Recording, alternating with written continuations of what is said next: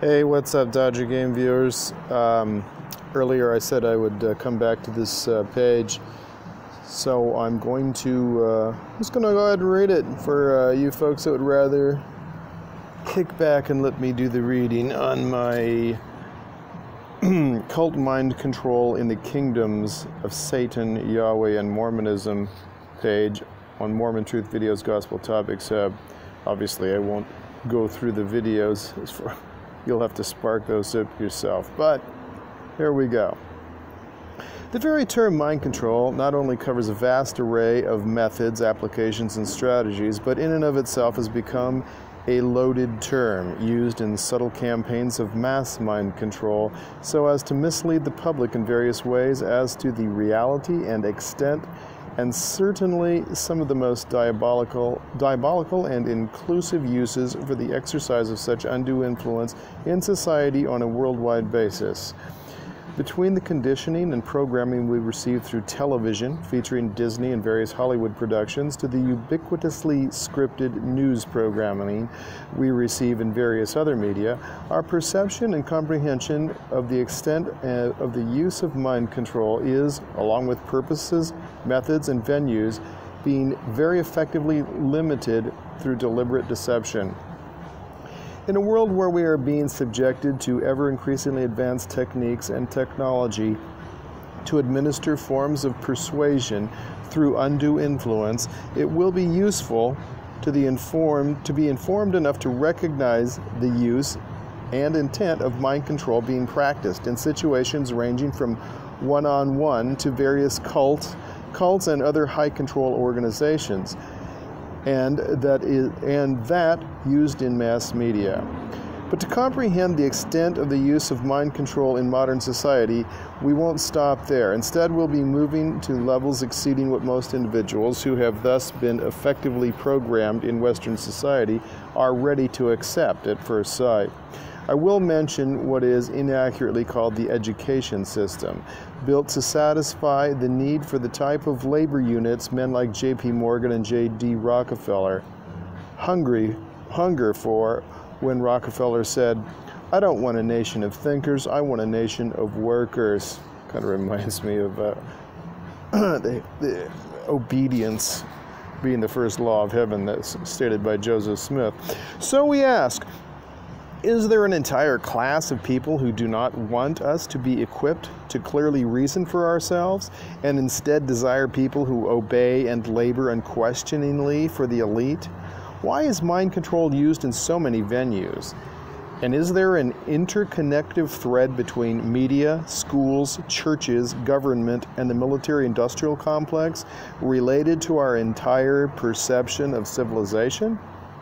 Although the media in general does a great deal to obfuscate the reality of its own use of mass mind control techniques, the Disney empire has been very effective at causing many to think that certain elements of reality in their practice are only make-believe, such as the nature of black magic, satanic ritual, religious practices, or the use of trauma-based mind control used in elite occult bloodlines, as well as in the privately owned CIA in MK Ultra mind control projects such as Monarch, etc., and that notions of such things are just imaginary fairy tales spun by unhinged right-wing conspiracy nuts. Or is the use of this intentionally loaded term in and of itself subtle mind control 101 in action? Multiple media venues like to use loaded terms such as conspiracy theory, a term created and loaded for its effect in creating doubt and in discrediting individuals who disseminate information detrimental to those who are exercising undue influence in society. With this in mind, the natural follow-up question becomes, for what purpose is mind control being used in these various large-scale operations, and who is behind it? That question is more thoroughly addressed in my Secret Combinations webpage, and so I've got the hyperlink there to that particular page on the website, Mormon Truth Videos Gospel Topics Hub. As for the subject of mind control in this page, I present the videos I have heretofore produced or gathered from others on the subjects related to mind control, especially as they relate to the truth and authority claims of the LDS Church. To most active Latter-day Saints, or Mormons, sustaining retired surgeon and acting prophet and president of the corporation of the president of the Church of Jesus Christ of Latter-day Saints, Russell M. Nelson, the thought that the saints are under the influence of mind control practiced upon them by church leaders sounds like utter nonsense. I mean, that's the kind of thing that happens to drug-crazed hippies following Charlie Manson, Jim Jones, and the Kool-Aid Gang, or David Koresh, the leader of the Branch Davidians, whom the BATF mass executed at Waco, Texas. And how about the Moonies? Or worse yet, the Heaven's Gate cult, who tried to reach a passing starship by committing suicide. But for heck's sake, not us mainstream model citizen Mormons. Oops, I meant to say Latter-day Saints, but when was the last time you active and faithful folk asked yourselves why so many aspects of Mormonism are so much in line with the basic guidelines for creating undue influence in a high-control organization using cult-style behavioral control model, complete with Messiah complex hierarchy doctrine and practices? For starters, let's say that much has been written concerning the BITE model for using behavioral, informational, thought, and emotional controls within high-control organizations such as those named above, and including but not limited to religious organizations like the Watchtower Bible and Tract Society, better identified as church members called Jehovah's Witnesses, or Disciples of Scientology, or the Seventh-day Adventists, and numerous other groups, including many branches of Mormonism actively practicing polygamy. However, most LDS faithful have little or no knowledge of such details and believe that anyone claiming that Mormons are under mind control are just overzealous born-again Christians who call all the above organizations I mentioned demonic cults, while not recognizing by the exclusively LDS-held gift of the Holy Ghost, the fact that the LDS Church is the one true church on the earth, just like those others using Messiah complex structure say about themselves. So if you are honest and brave enough to venture into the rabbit hole that will open when you begin to ask what are the motivations and objectives for using these various forms of mind control, then we should at least self-educate a little about some of the advanced persuasion techniques, including NLP and hypnotic language and musical enhancements used by the high-level sales professionals, politicians, lawyers, and religious leaders, along with becoming adequately familiar with the common practices of the BITE model of mind control, and then to compare it to the conditioning of the fully active Latter-day Saint, whose repentant mindset will cause him to feel he must strive to be more obedient and submit his will to that of the brethren, who he believes are just serving as agents of our Savior. For by doing this, he or she will be worthy to hold a temple recommend and, in the LDS belief system, eventually get to keep family relationships for all eternity, if they can just obey well enough all the holy commandments such as the law of chastity, the word of wisdom, and especially the law of tithing, and keeping the Sabbath day holy while attending all their meetings regularly, fasting, praying, studying scriptures and lessons from Sunday school and either priesthood plus seminary and scouts, and then serve an 18-month optional for girls or a 2-year full-time mission obligatory if you want to be anything but a nothing burger for the boys in the church, which mission you pay for yourself, including some of the marketing, teaching materials, with the money you've managed to save all your life after having tithed upon it first, of course. This is the norm for LDS young men, after having been programmed since being in a sunbeam in primary, that they must serve an honorable mission for the one true church of Jesus Christ, or no self-respecting Mormon girl is going to want to marry him.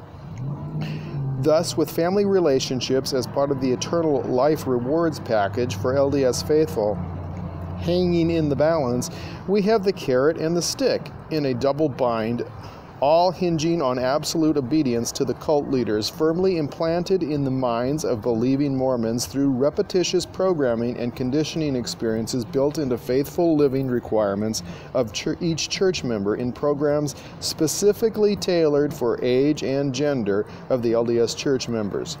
I'll give some examples of such techniques used in LDS activities in the next section. And here I drop a video, Mormon Apologetics Incorporate. I don't know. Have to see what it says. Probably NLP and shit. Next, examples of techniques and practices reinforcing obedience to cult leaders can be as simple as having a young primary program child think, I must prepare my mind and invite the influence of the Holy Spirit by singing songs like Follow the Prophet. Don't worry, I won't sing that to you again today. That use hypnotic repetition while rhythmically inducing a more receptive state for programming, and repeat the phrase, follow the prophet 3 times in each verse or chorus, followed by he knows the way or don't go astray, as admonition or scare tactics built in as clinchers to why the child must follow the admonition to follow the prophet, as shown in this example. In older groups, different peer pressure tactics are leveraged on teens when they are insecure and socially vulnerable, and told why the need to obey various behavioral control rules, why they need to behave various behavioral control rules such as dress and grooming standards, activities for further indoctrination and conditioning such as seminary attendance each school day and obligatory missionary service to recruit more tithe-paying members for the corporation to profit from. In many meetings, including sacrament meeting and general area and regional or state conferences, music is used to induce the alpha brainwave state, and allegedly the saints are often subjected to enhanced audio frequencies, enhancing the experience and triggering good feelings, which saints are conditioned to believe are coming from the Holy Spirit, testifying to the truth of the messages being received that day.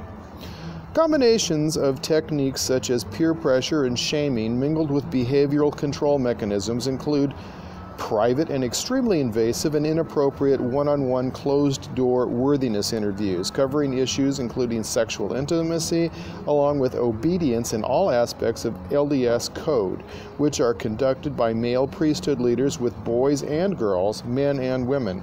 Failing the interview means you are unworthy to attend the temple or partake of the sacrament of the Lord's Supper, which are highly visible events. So that means everybody knows you are unworthy, dirty, or a Jack Mormon, especially in regards to covenants which start as young as age 8. When children are coerced into agreeing into a lifelong obligation of paying 10% of all financial gains they acquire by any means to the LDS Church. That's right, they get 8-year-olds to essentially contract to pay 10% of gross earnings and monetary gifts for their entire lives as part of the promised obedience to leaders who say they are directed by the God who will grant eternal life to the child after they die, as long as they implicitly follow the prophet, including paying tithing and fast offerings and serving in any capacity they are asked to fill by church leaders. Plus, keep the modesty standards and obey what they are told are eternal laws, such as those reinforced on similar conditions in the temple as specific covenants to obey the law of chastity, the law of sacrifice, the law of the gospel, and the law of consecration. Which, by the way, states something like, I consecrate all of my time and talents and all of which the Lord has or will bless me to the Church of Jesus Christ of Latter-day Saints for the building up of the kingdom of God upon the earth and the establishment of Zion. This then is more than just tithing in the financial arena, but can include everything you own. I remember the building fund, where the bishop meets with you and basically guilts you with the parable of the widow's mite, that if you save anything for any reason rather than just give it to the church, you are holding back, like the man and wife that Peter cursed. I could give more now, but let me sarcastically defend the brethren by saying, Our leaders don't even resemble modeling a messiah complex like those other cults, faiths. Just because people influenced by subtle techniques of group mind control don't believe they are being subject to such undue influences doesn't make Mormonism, Latter-day Satanism, suspect of using those techniques, or the leaders being skilled in the use of NLP and hypnotic language used as persuasion tools by sales pros, right? Okay, seriously, I'm going for it now. And here's a number of videos I've done. Mormon youth subjected to mind control in seminary, LDS, JW, and Seventh-day Adventist church leaders using NLP, hypnotic language, sales techniques, etc. Anyway, I can't see the whole titles to my videos here. Here's one that Madeline did with Christy Allen. She was in my state, Christy was. She said she was subjected to MK. And she's an exceptional and very bright person. That one's a good listen. Madeline's channel is, well, anyway, you just click on it, you'll see. Madeline did an interview of me for her channel, which I posted on the Dodge Game channel. Kathy O'Brien also was an MK survivor. Talks about trauma-based mind control, as does Christy Allen there. So a lot of videos on here to educate us on various levels of mind control exercised, whether it's in mass media, school, church, or full-on trauma-based mind control for MK Ultra victims. That's it. That's the Cult Mind Control page on the Mormon Truth Videos Gospel Topics Hub. Hope you go and explore it. Give me some comments. And Friday night, hey, what can I say? There's nothing better to do than help enlighten people. So that's what I'm doing so far. Have a safe one. And yes, the tornadoes missed me, but I won't thank God for that. Dodger out.